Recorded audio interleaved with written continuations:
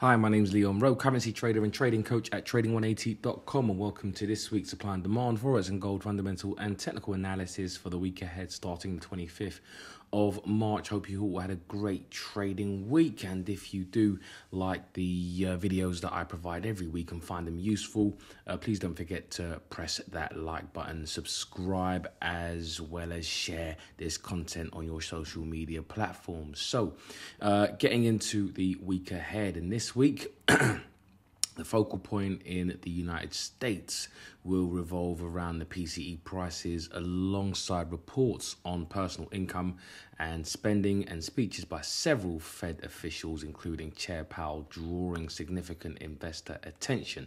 Other key data points include durable goods orders, the final Q4 GDP growth reading, CB consumer confidence, and housing market indicators such as new and pending home sales. In Germany, market watchers will be keen on updates regarding GfK consumer confidence, retail sales, and the unemployment rate. And it will be a busy week in Japan with the Bank of Japan summary of opinions, unemployment rate, industrial production, retail sales, and housing starts. And finally, Canada will release its February GDP growth estimates. And so, although a fairly busy week, not as busy as what we saw last week, a lot of fireworks went off, a lot of unexpected moves and expected moves in the market, and we're going to go over that in just a little bit. And before we do, I'm just going to go into a couple of trades that I took this week. One winner, one loser, and the first was the euro yen. So the euro yen, a bit of analysis on this, and I'll get into the real kind of more specifics in terms of the fundamentals a bit later when I analyze the yen. But I had a loser on this trade. I think many traders would have ended up losing on this in terms of the result of the trade, right? So I had anticipated that the Bank of Japan were going to hike rates. I mean, it was kind of expected that they would hike rates. Now, the danger in that is that you can get liquidity, massive liquidity hunts in a big event, especially when the Bank of Japan have hiked rates. It was the first time they're hiking rates in like 17 years. And so what I did was I entered a small position ahead of the news, maybe about a couple of hours before, I think it was. And I only entered one position just with my stop loss around the 163066 level. And the reason why I entered one rather than my usual three was because if there was going to be any volatility and I get stopped out, first of all, I don't think I was awake during that time when it came out at 3 a.m. If I did end up getting stopped out, I could wake up in the morning, and then if, prices had started to go in the direction, then I would, re-enter again. So I only entered into a small position, only one position, set one market order, and the market went the other way on a hike. Now, a lot of traders would have, been scratching their heads and saying, well, why is the yen going the other way? It doesn't the textbook say that if central banks hike interest rates, then that should appreciate a currency, and usually it does. On this occasion, though, it was seen as more of a dovish hike. And again, I'll get into that a bit later. But that was the loss, and prices went a lot higher. Now, I actually am in another trade somewhere around this high. I'm not really going to get into it in this video, but it's actually it was around here, and it is a stop hunt. So stop hunt in around here. So I'm short again on this euro yen. So let's see how that works out, and if it starts to work out, I mean, whether it works out or not, I'll update you guys next week on the trade idea and see how that trade plays out. The Aussie CAD was the next one. This was actually a winner. And so this was a daily demand zone. Prices had come down into this daily demand zone. And there was some news with regards to inflation on the Canadian dollar and it was expected and forecasted to come out higher than the previous, and actually came lower than expected and much lower than the previous. And so that wasn't great news for the Canadian dollar, and so I entered at the 0.8869 area with my stop loss around the 0.8819 price point, and prices came up, hit a 1-to-1. Typically, I take off 50%, but I thought that I would take off 80% partial profit, get myself into a profitable position, and then I'm just swing trading the 20%. And I didn't manage to actually get back into this trade as in terms of enter into multiple positions because price just didn't pull back and hit my 50% pending order, or even the 95% pending order. So once prices hit the my profit target, then I cancel these orders. So although prices come down since, I'm not entering into any new trades based on this entry. I'm entering trades. I'm going to re-enter into this because I do think that prices should want to go higher based on a new entry now. So I am still in this trade. I haven't actually trailed my stop loss up, and although I should really start to do that, glad I didn't, because I would have been stopped out that 20% that I left on the table from that trade. But I will start to trail it up if I don't get stopped out, and I want to probably add to this if I can get another entry at some point. So the Australian dollar, a decent winner, and the euro yen was a loser, but I am back in around here. And many of you guys who know about stop hunts, really, it's the stop hunt has happened right there. So you see where you've got prices come back inside. So that's where the stop hunt is, and that's where I've entered. So let's see what happens this week, and if we can get prices actually start to roll over, which I think they they should do. So yeah, let's get into the week's fundamentals, and starting off on the US dollar and going to the daily. And what we have here is this is a equally weighted dollar index, and I have a video on the equally weighted dollar index. If you look at the top right hand side of the screen, you can click on there and understand why I use it equally weighted rather than something like the dollar index, the DXY or the USDX. Now, this week was quite interesting in terms of the Federal Reserve. Their statement on FOMC statement on Wednesday was actually quite a bit dovish, or considered dovish, and it says here the headlines is that the US Fed holds policy steady and sticks with free cut view for 2024. There was the potential for them to actually say 2, but they stuck with 3, and it says here the Federal Reserve left the Fed funds target rate unchanged and continues to indicate 25 basis point cuts is the most likely path ahead for 2024. This is modestly dovish, but with growth and inflation projections revised higher, the Fed believes that the risk is that interest rates will be higher than previously thought over the longer term. So over the longer term, that's actually quite hawkish, but in the medium to short term, the Fed cuts are considered a bit dovish, and the market has definitely started to price in the fact that rate cuts are coming in June. So if we go to June here, June the 12th is when that's expected. If you look at ease right here, you'll see that there's a 75% chance of an ease and a 24% chance of a no change. Now, about a week ago, the chance of a no change was 41%, and the chance of an ease was 55%. So the chance of a cut has increased. Now, on the chart, it doesn't necessarily reflect that. And so there is actually an opportunity if you did want to look for short trades, as confluence in terms of you're not trading, the equally weighted dollar index.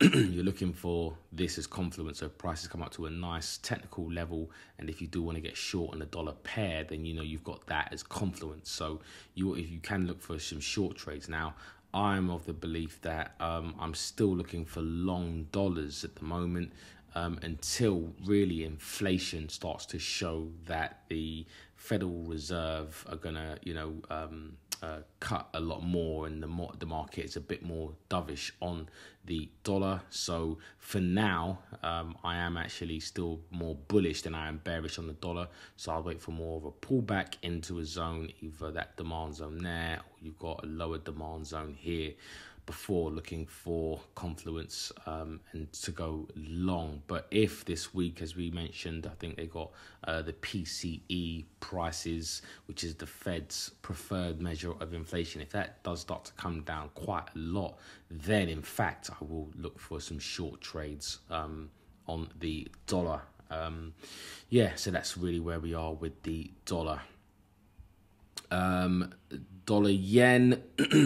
So this week again, the market was pretty much surprised by the move, or everyone pretty much was surprised by the Bank of Japan move. And so talking about the dovish hike, so it says here the yen is vulnerable to Fed after Bank of Japan keeps traders guessing on more hikes. And so it says here that the currency is sliding versus the dollar, hit 2008 lows against the euro, and ultimately a dovish hike. So what is really a dovish hike, and how it was kind of interpreted was the fact that once the Bank of Japan hiked rates, they didn't give any guidance whether they would hike more. Now, typically and usually, when central banks hike rates, it's normally in a cycle, right? There's an interest rate cycle, there's an inflation cycle, there's a GDP cycle.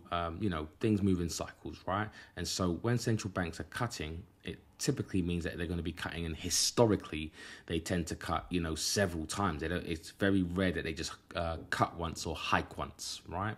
And so with the Bank of Japan, they're on the hiking cycle. They're on this end of the cycle.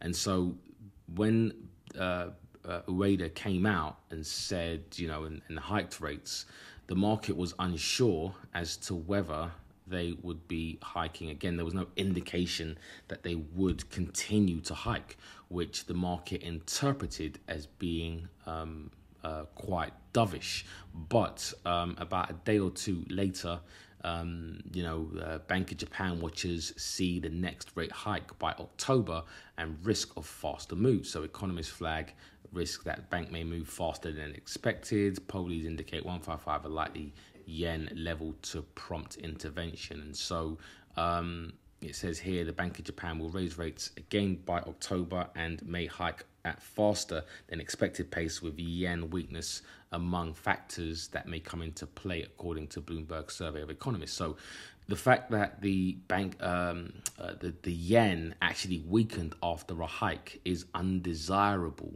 right, for a central bank.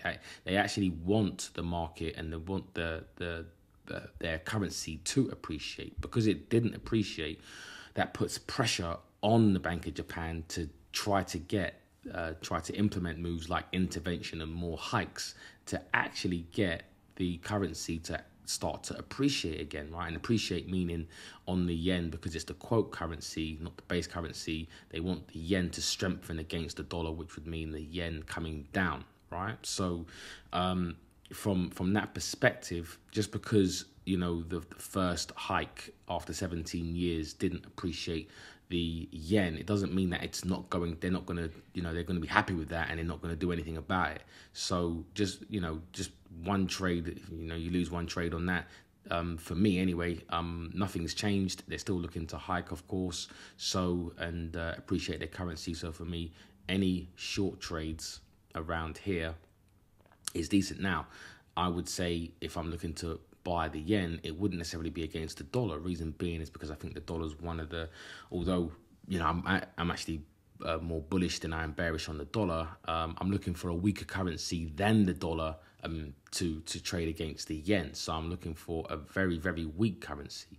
So with that, although it's lining up to be a very, very nice trade and some shorts and even a stop hunt just above here, I think I'm going to ignore this trade until the Federal Reserve really start to get a lot more dovish and on their rate cuts. And so we have now a situation where you've got one central bank looking to hike rates, another one looking to cut rates.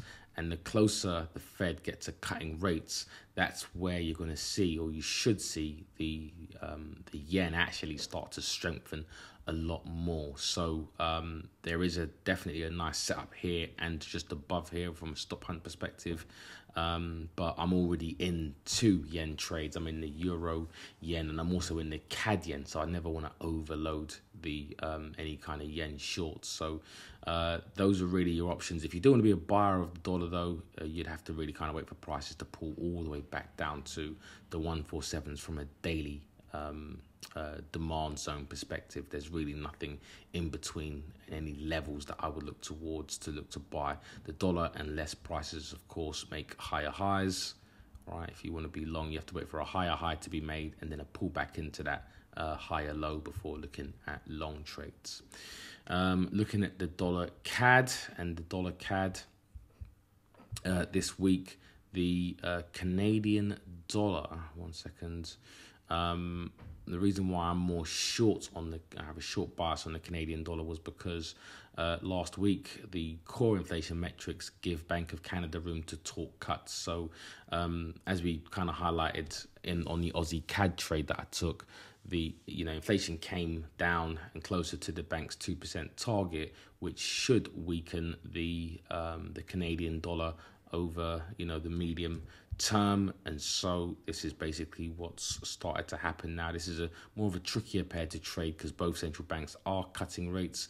But if I had to go for one of the two, I'd probably say the US dollar is in a better position. So I think any pullbacks into this area here are decent for a long trade. But if you do want to look for short trades, this is decent as well. You can even look for a really nice stop hunt, because you could, if the Fed starts to get a bit more dovish and inflation does prove that it's coming down to their 2% target and the dollar starts to be a sell, then I think anywhere around now or a stop hunt or up into this supply zone here should be decent for a short trade. The pound dollar and the pound dollar, I exited this trade the previous week, and it actually turned out to be a really nice stop hunt above. Got out a bit too early, and look at that, it's played out. But the reasons I got out for it were correct, I still think. Now the pound had some data this week, and it says here UK bonds rally after hawkish Bank of England members drop vote for a hike. So pound extends its decline against the US dollar to 1%, and gilts lead gains across global bond market on dovish tilt. So there were 2 Bank of England members who are seen as hawkish, and what they've done is they've removed their vote for a hike. So that is seen as dovish and then more of a closer step towards cutting rates. And so you started to see now a change in the pound valuation, and the pound is starting to sell off. Now, do I think that the pound is an absolute sell? I think there are reasons to buy and sell the pound. There are talks in the short term that the Bank of England could cut rates in May, but I don't think that is. I think that's too soon. It could be June, but either way, I think in the short term there could be short-term moves to the downside in terms of the way that the market may be pricing in more of more cuts or sooner cuts for the Bank of England. Now, there is also the fact that if data does support the Bank of England cutting later, then this is going to look like actually a really nice buy. But I think if I'm looking for a buy trade, it will have to be in it's probably maybe somewhere around here, or maybe around the 125s, 124s. But again, this pair is a bit of a tricky pair simply because both central banks are looking to probably cut around the same time. But that also does mean that, you are likely to see prices look to range or auction, so rather than trends. So I do think that there is an opportunity to buy the pound somewhere around these 125 round numbers and maybe just below it, maybe a bit of a stop hunt below that level. But you can look for buys or sells on this currency pair. Pound yen, again, with the shift in the pound dovishness, you're starting to see now price start to sell off. If you are looking to continue to be a buyer of the pound, then you're looking at that. If you're looking for a move to try and sell the pound against the yen, then you're looking for a pullback up into this supply zone before looking at short trades. My preference would be to buy the yen now because, again, they've started their hiking cycle, and it's highly unlikely that they will just do a one and done. And of course, the data does need to support that as well. If the data comes out and the data is not, not supporting rate hikes, and the Bank of Japan do hold for longer, then that would mean that the yen is likely to remain potentially on the weaker side until other banks do continue to cut, because even though they would be holding rates, right? You have the Bank of Japan holding rates. If everyone else is cutting rates, then that is still a divergence that you want to trade and buy the central bank currency that is holding rates, right? Because other central banks are actively looking to devalue their currency. So, that's pretty much the logic behind it. The US dollar, euro, US dollar, and you've got, again, prices selling off quite a wide zone of supply. I know traders don't necessarily like to see that, but that's just, it is what it is in terms of the trade, in terms of how you trade it, where you trade it in here. What you can do is just break it down on a lower time frame and go into either look for major levels of on the daily, like support and resistance, right there. That looks like a nice zone where you've had support and then support and resistance in this area. So around the 109s, 109 round number, just above that would be nice for a potential sell. And then you can get a bit more detail by going into the lower time frames and looking for those types of levels as well. So you can say, all right, now I want to trade around there, probably want to trade around there as well.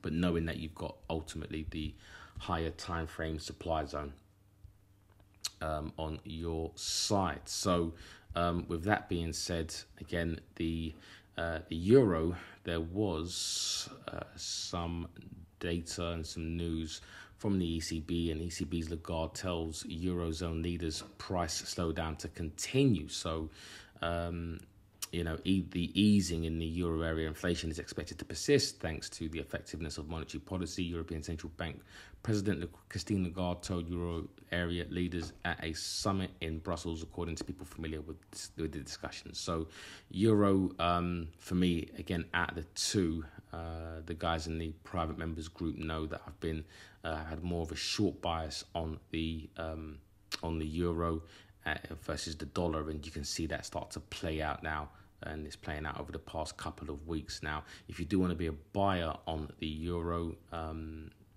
maybe on some dollar weakness this week on data, we have come down into a really, really nice technical level in terms of a demand zone with the confluence of some support and resistance. But if the data doesn't support or continues to support the fact that the dollar to be a buy, then you're probably looking at moves down to maybe the bottom of this range. The 107s I think is going to be a decent area, but also as well that 107 does look like a nice technical area for the euro, and that's also a nice capture pain relief trade as well, setup that we take. So that's very, very nice in terms of technicals on both sides. But from a fundamental perspective, I'm more looking towards buying the dollar and selling the euro. A euro Yen, so the euro yen this week. Again, this is more of a stop hunt trade. Prices went, kind of blasted through the that supply zone, that daily supply zone. Probably took out a whole load of liquidity before hopefully heading to the downside. So right now, from a daily supply zone, it's not the strongest supply in the world, but there is supply there. On an intraday, you probably will see it a lot better, but that's what you're looking for if you're looking for any kind of short trades.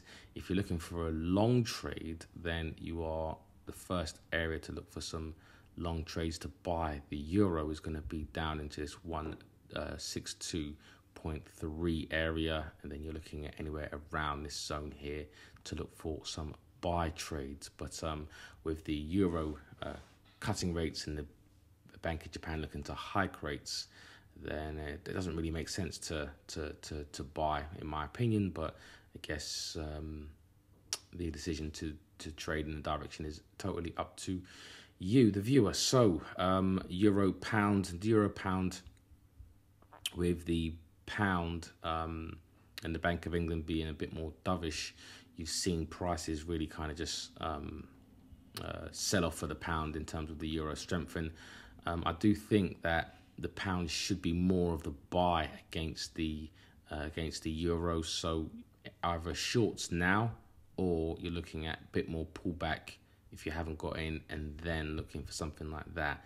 So I do like this in terms of as a short, although I'm kind of cool on the idea of the actual pair. There is an opportunity if you do still believe that the pound is in a better position than the euro. So pullback, nice, and a decent trade. If you're looking for long trades, then you're looking at this demand zone here for a long trade and buying the euro against the pound. But let's see how the data plays out on each pair. Aussie dollar,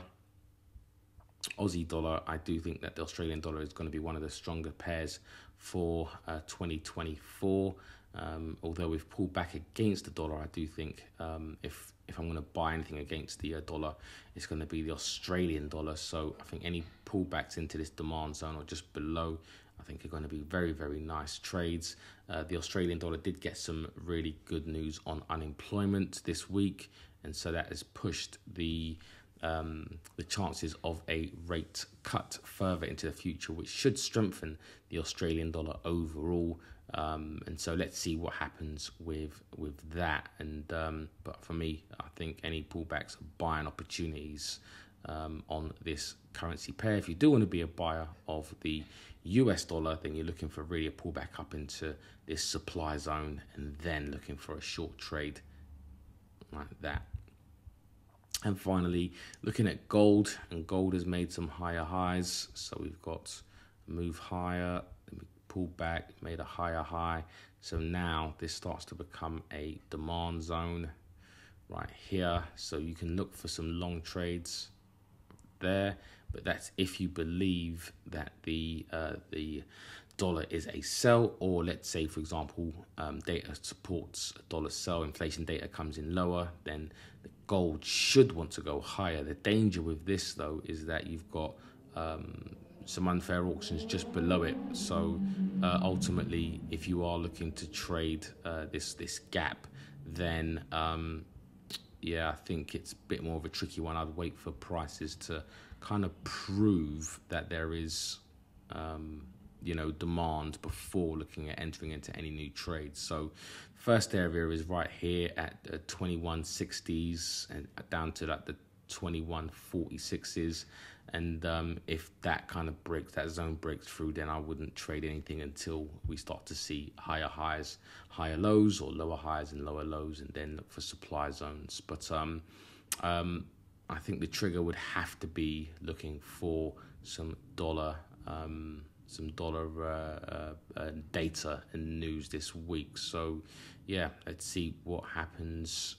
Core PCE is coming out on what's that, Friday. Yes, so maybe until Thursday start to position yourself if you want to look for long trades in hope that the PCE data does come out lower. Anyways, guys, that's it for this week. Hope you enjoyed the analysis, and again, just a quick reminder that the you can get the join the Discord group. I am opening on the 3rd of April. Enrollment opens on the in 8 days, 16 hours from the recording of this video, of course. And I know there's been quite a few people who are interested, and so yeah, when you're ready, you can email me and let me know, and I'll let you know when enrollment opens. And so I look forward to working with you if you are interested. All right, guys, take care. Speak to you soon, and all the best.